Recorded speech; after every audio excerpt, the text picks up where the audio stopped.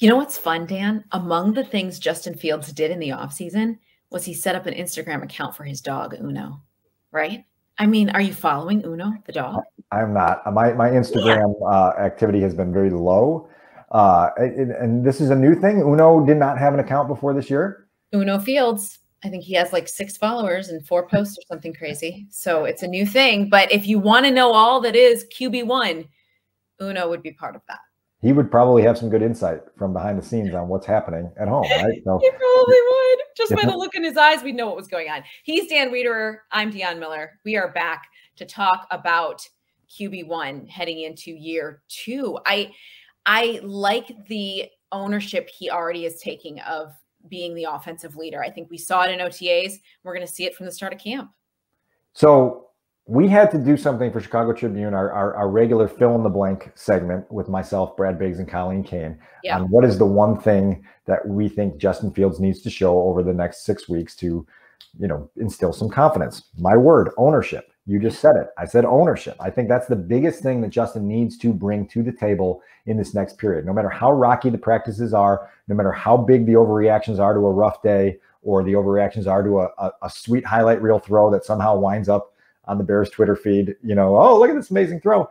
Justin has to be locked in, and he has to take ownership of the guys around him. He has to take ownership of the playbook they've handed him. He has to take ownership of that meeting room when he's with Luke Getsy and Andrew Janocko and at times Matt Eberflus to be very open and honest with his feedback to what works for him and what doesn't work for him and how they can kind of tailor this thing as we get on this runway towards week 1.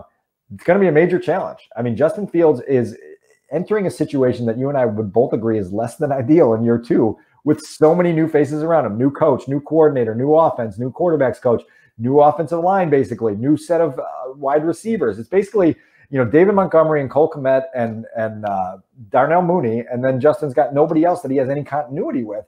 And so that ownership piece, I think, is going to be a bigger challenge. It's going to take longer than people on the outside want it to, but it's something that has to be established here in this next stretch if this team's going to have any hopes of instilling confidence in the outside world that Justin and this offense are on the right track. I want him to shine, do not get me wrong, but I also know that his weapons around him, the skill positioned weapons around him may not be at his level, and that's going to be interesting to see. I appreciate so much the offseason work that he did with Mooney and he's done with Cole Kmet to try to continue to build on their connection, knowing that that's what he has. I mean, how many times this offseason have we said, no, Darnell Mooney's not a number 1? Well, guess what, Bears fans, he's your number 1. So you better hope that the quarterback and him are as in sync as they possibly can be to the best of their abilities together to kind of move this offense forward. Justin can shine, but he's got to make sure he's bringing everybody with him. Like if they're winning games for any reason, it needs to be because of the quarterback play or have a big impact on it, right? I don't want to see a defensive win. I want to see that he can be the franchise quarterback he was drafted to be. And I'm hoping we see that early, even as camp gets going, that we see he's taken this step. We're going to need to see him shine in flashes, right? It's going to have to show up periodically where you say, aha, yep, that's the Justin Fields that is destined to be, at the minimum, a long-term starter for the Chicago Bears, right? To get a second contract, to be here for a period of time that makes people happy. I think the other part of this is making sure you're steady, right? And in between those moments of shining, you don't have these big dips or these really rocky days. And if you do, you come back from them really quickly and with the same sort of moxie and confidence and composure that you're known for. And so that's going to be a big challenge in this camp for Justin to establish that steadiness as well, to show that he's got ownership of what they're asking him to do, right? And that it's not overwhelming to him. And when the Matt Eberflus-led defense throws some different wrinkles at him, that he can handle them and know what he's seeing and know where the ball needs to go. And, we also talk about the way this offense is setting him up to get on the move a little more. He's got to show comfort, right, and rhythm with all those things that give you an indication that, okay, this guy is going to make people around him better. Yes. At some stage, that's what you need to do as a first-round quarterback that a team trades up to get. You don't have the excuses of there aren't enough talented pieces around me. Well, you're the talented piece. You've got to make them talented. And we've seen Aaron Rodgers for a long, long time now take guys and make them into stars. Right? Because he puts the ball where it needs to be. He knows their skill set. He knows their route running tendencies, and it goes there. I'm not comparing Justin to Aaron Rodgers. Don't get that on a headline anytime soon. but it's that type of elevate the guys around you mentality and ability that the great ones have, and that Justin's going to have to show quickly. Now, I will sit here and say that I feel like we are still getting to know Justin Fields. And I watched him at Ohio State. Obviously, I'm an unashamed Buckeye fan. I watched him at Ohio State, saw him, of course, last year. I think we're still getting to know who he is, but I think the desire is there, Dan. I think the desire to be great and elite is there. And I think that's half the battle, is the belief in himself that I can do this, and the confidence that I can do this. And I think that that's there, and the willingness to do the work. The things that stand out to me are, you know, not going out on Saturday nights and hanging out with his parents. And like, his focus seems to be very much on improving on the field. Now, I don't know where modeling Walmart clothes comes into that, but I know that that's where his focus seems to be, is that he wants to be elite. He wants to be among the best. We've heard Darnell Mooney say that about him. Like, that's the way he operates. He wants to be the absolute best. And you can see Mooney's excitement in being involved in helping him get there. And I hope that that's the way the entire offense responds, especially now that he comes in, not looking over his shoulder or chasing a position. He comes in knowing that this is his spot. The want to has to be paired with work habits, right? Yeah. They have to be consistent, and they can't waver. And when you're in this position as a starting quarterback in the NFL, it's very easy to be middle tier. To be great, it takes a whole different level of almost obsession, right? And an ability to be kind of a competitive psychopath, right? And want it so badly that you won't settle for anything less. The one thing that's not there for Justin Fields yet is the production, right? 7 touchdown passes, 12 turnovers last year, 7 consecutive losing starts to end his rookie campaign. That's not going to get it done, right? And people on the outside have to understand that that's reality from year one, right? Like, we can't run from that. Justin hasn't proven that he's a high-level difference maker in the NFL on a consistent basis. And he's got to prove that now quickly, right? And in a way that you watch the stair steps being climbed until he's at a level where you say, oh, okay, that looks like a guy who could sign a second contract here. Oh, okay, that looks like a guy who could make a Pro Bowl one day. Oh, okay, that looks like a guy who can take the Bears to the playoffs in, gasp, 3 consecutive years at some point, right? Like, these goals that need to be checked off the box eventually, but it's a long climb to get there, and it starts during this training camp. I did the math, Dionne. I looked at the schedule. This is your schedule. This is my schedule. This is Justin's schedule. It's the Bears' schedule. 24 practices between now and week 1. That's a lot of practices. It's also not a lot of practices. Not a lot. Right? So there's a lot that needs to be crammed into those days. And that includes the Family Fest at Soldier Field and some other practices that are going to be lighter. So you better be ready to squeeze every last drop out of every one of these work sessions to be able to get your team ready to play when the lights go on in September. You don't think that our boy is motivated by Kyler Murray's contract? I would say yes, knowing that the opportunity to make $300 million is probably going to be there if he is able to perform at the level he believes he can, and the Bears need him to.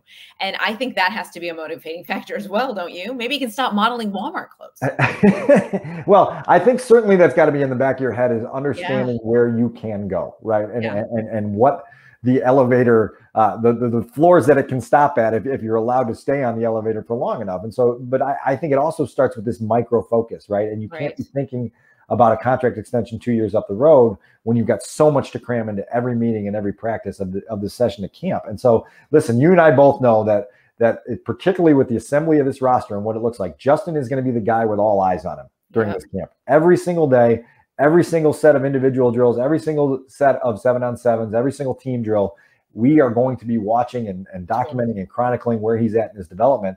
He's got to be ready for that. He's got to be ready to answer questions about that. He's got to be ready to get behind closed doors with his teammates and his coaches and make sure that grind and that development is not just incremental, but on an upward tier.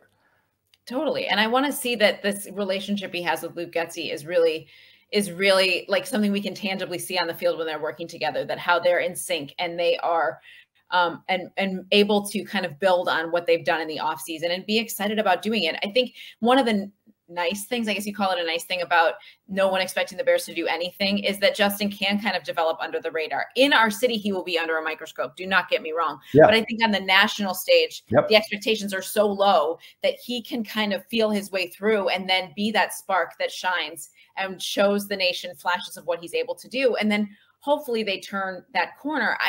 I just hope that he can help this Bears team become a consistent winner that they've never been. Like they've never really been. This is where some of the disconnect is here with where the Bears are projected to finish and where people think Justin Fields is going to go. And there's no way that the Bears can finish 4-13 and have Justin playing at the level they need him to be playing at. If Justin's playing at a level that is ascending and setting him up to be successful in year 3, 4, and 5 beyond, they better be winning more than 4 games. Your quarterback better be able to pull out games that are close in the fourth quarter and show that big play, big moment, big game hunger that you have.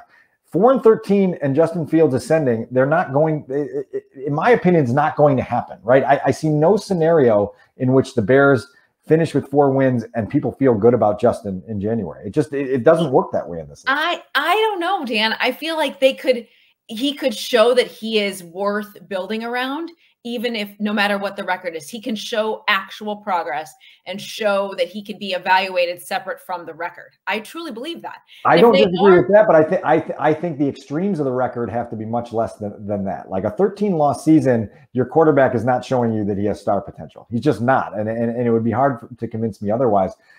There's a lot that goes into this formula at this position in this league, and they're going to have to figure out a way to maximize it. But yeah, to your point, I mean, there's 2 different things we're judging here. It's the final record and Justin. Well, and part of me thinks, okay, well, let's say that they are 3 and whatever, and they have a higher draft pick. Well, now they can, and they feel good about the development that Justin, the way he developed throughout the season. If they feel good about that and they only have 3 or 4 wins, I think they can get a higher draft pick and continue to build around him, and then kind of bring in more elite weapons for him that he can grow with. And there can be a positive to that. I know it's hard to think that they would only win 4 games and he's playing the way that they want him to, but I don't know that he's going to be that elite without an offensive line that comes together in an incredible way, without Darnell Mooney staying completely healthy all season. Same with David Montgomery, and Cole Kmet, that the best the Bears have offensively are going to stay healthy all season for him to have access to. And what if he gets injured? What if Fields, I mean, God forbid, but what if Fields gets injured?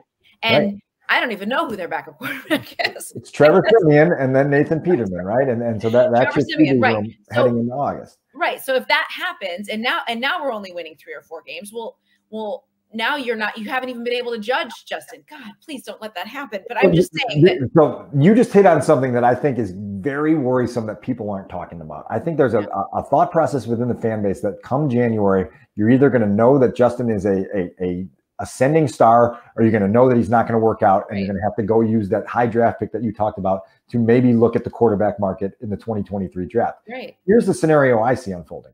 The Bears are middle of the road to very below average, and Justin Fields is somewhere in the middle where you don't know. We get to the end of his 2nd season under a new coordinator in a new offense, and we say, I don't know. I don't know which one he is. And so then if you're Ryan Poles and the whole front office regime, you have to make educated calculations and projections on what you've seen with your own eyes to figure out where this is headed. But I really do. I'm saying this on July 25th, 2022. You can bring this back to me in 6 months and say, Dan, you were right, because that's what you usually say to me. That Justin wound up in this very, very, very gray area that leaves everyone uncomfortable, not knowing whether he's on this fast track upward or on this spiral down. It's just going to be one of these weird feelings where you go, I don't know. I don't really know. And it's a feeling the Bears fans should know very well, right? After 8 years of 500 Jay Cutler, after 4 years of Mitch Trubisky going through the ladder. But I really think that's where this season is going to end up, where we don't know where Justin Fields' path is going to end. Oh, it just feels like a rerun of Mitch Trubisky. Let it not be so. Let it not be so. It doesn't feel like that, but it's certainly a little bit more ambiguous than I think people on the outside think it's going to. It does, though. It feels like I don't want to say they're trying to ask Justin to do things he can't do. I want them to really cater this offense to his skill strength. Yeah. And we'll see. And we'll see. All right, what happens? All right. All this talk. Now I am very glad that training camp is starting so we can start to get some answers to these questions. 24 practices, 3 preseason games before week 1. I'll see you at most of those. So I know. Get ready for it. All right. Can't wait to see you, Dan. Don't forget to like, subscribe. We'll have a lot more content as the preseason, training camp, and the regular season get into full gear. That's Dionne. I'm Dan. Thanks for joining us.